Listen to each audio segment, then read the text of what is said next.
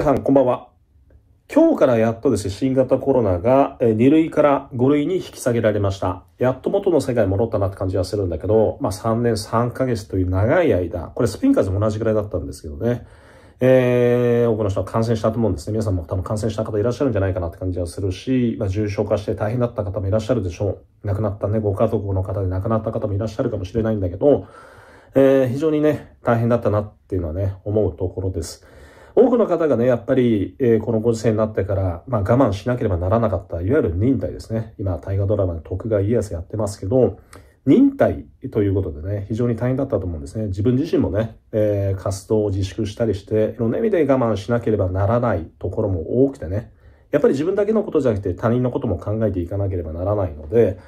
そういったところでね、いろんな意味でちょっと自粛してきたのもあったんだけど、やっと元の世界が戻ったなっていうのをね、思うところです。このご時世になってということでね、多くの方が亡くなってます。そして、日本はね、それでもね、感染対策しっかりしていたので、かなり死亡者は少なく済んでるので、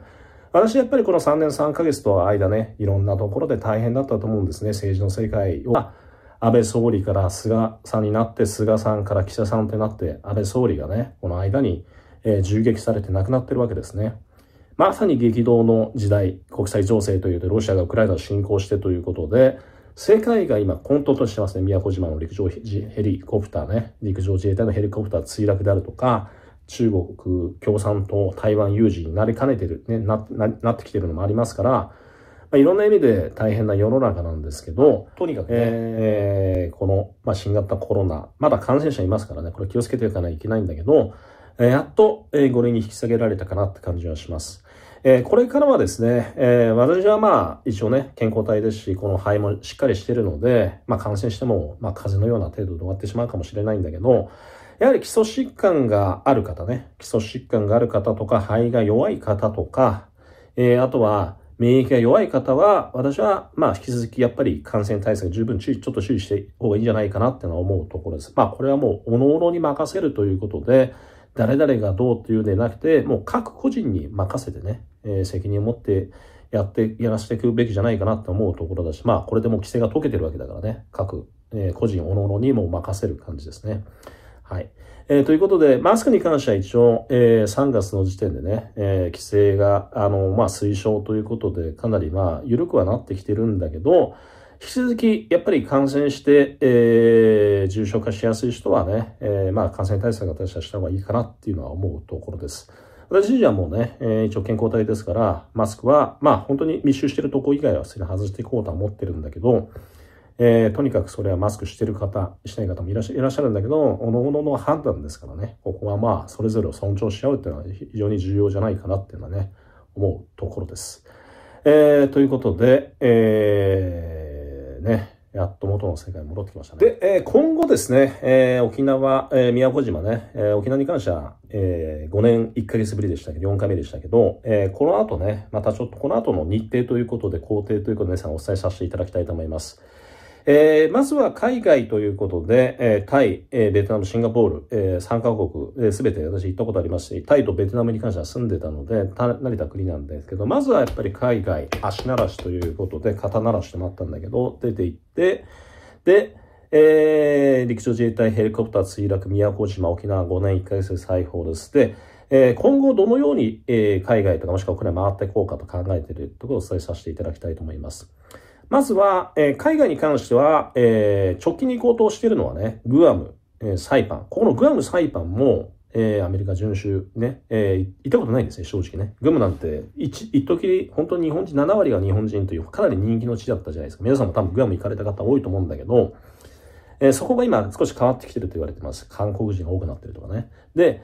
そのグアムを初めて行き、そのグアムをハブにして、サイパン、そしてパラオですね。アイランドホッピングできるならこうやって行きたいと思ってるんですけど、そこはちょっと航空券見ながら考えていこうかなと思ってます。で、パラオに関しては10年前に行ってます。日米の激戦地だった場所、ペルリュー島ですね。ペルリュー島に入れ訪問させていただいてまして、9日間滞在して、いわゆる日米激戦地、戦績をね、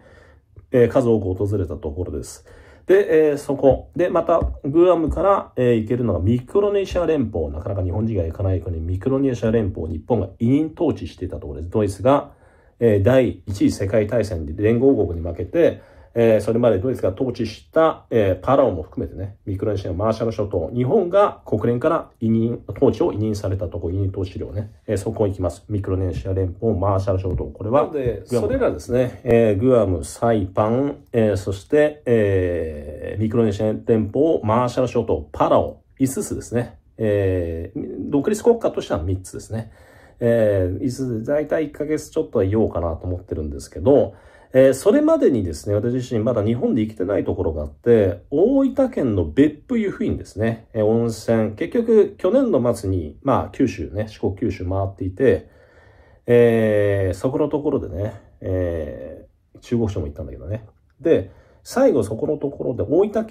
市は行ったんだけど、湯布院と別府が行けなかったんで、湯布院と別府行きたいと思って、温泉旅館ね、ちょっと宿泊したいと思っていて、そして、長崎も今ちょっと再訪しようかなと思ってます。はい、長崎。で、あとは熊本県の黒川温泉がちょっと雪が降りそうだったんで行けなかったんで、黒川温泉ですね。あとは宮崎県の北部ですね、高千穂の方、神社とかありますよね。延岡とかのあたりまだ行けてないので、そのあたりですね。あと前回ちょっと霧島の温泉郷を泊まったんだけど、霧島神宮が参拝できなかったんですね。なのでちょっと霧島神宮だけは雨でちょっと参拝できなかったんだけど、写真撮影したかったんでね。なんでちょっとそこに関しては残して参拝しなかったので、霧島神宮もちょっと行きたいなと思ってるところです。あとは広島ですね。サミットなどもこれはその時に行ってもいいかなと今思ってるんだけど、広島に関してはもう何回も言っててね。去年は久々に行って、日帰りでちょっと広島市行ったんだけど、福山尾道あたり、そして広島市に宿泊していきたいと思っています。あとは、福井県、現存12天守の一つがまだ行けてないところがあるので、そこのところに行き、そして長野県ですね。長野県、そして群馬、栃木、茨城、この北関東から茨城ですね、南。あとは和歌山ですね。和歌山市は行ったことあるんだけど、白浜とか和歌山の高野山とかですね。あとは那智の滝、那智勝浦。この辺りも結構ね、温泉旅館なんかあって結構いいところなんですけど、和歌山とかね、その辺りも行きたいと思っていて、それ今言ったところ行けば、ほぼほぼ日本がね、ほぼもうくまなく行けたかなって感じはします。もう日数で言うと1年と2、3ヶ月はかけてますけど、やっぱり1年、2、3ヶ月で大体日本の名所各地ですね、各都道府県の中で、一箇所だけね、名所で行って、ということでやっぱりそのくらいかかったかなって感じはするんだけど、私自身はね、日本各地を回って、非常にやっぱり日本の良さっていうのがね、分かりました。さらに実感しました。なので、ぜひ、皆さん、海外もいいですけどね、日本国内もいろいろ行ってみるといいんじゃないかなって感じはしますね。はい。新たなる発見ということで、逆に言えば、私は国内も結構行ってたんだけど、海外中心だったんだけど、このご時世になっていい意味で考えればね、日本国内を回れて、日本の良さを感じることができて、日本に対して興味が多いね、外国人も多いので、外国人と交流するときも日本はこうでこれがこうで説明できるということでね、その意味では良かったかなっていうのはね、思うところです。で、海外に関しては、直近で言うとグアム、先ほど言ったグアム、サイパン、そしてパラオ、ミクロネシア連邦、マーシャル諸島です。そして中央アジアですね。そしてヨーロッパ、9層、ウクライナ含めて9層、そして中東ですね。このあたりも行こうと考えていて、時期を今どうしようか考えているんですね。あとは中南米再訪して、あとは北米で、フィジーに仕事で赴任してあるフィジーの周囲のサマー、トンガ、バナツバル、そのあたりの国々なんか行って、あとアフリカも、縦断で訪れていきたいと思ってるんですけど、これは様子を見ながらね、決めていきたいと思ってますので、いずれにしてもね、また今後、生配信など国内、そして海外からもやってきますので、ぜひ楽しみにしていただければと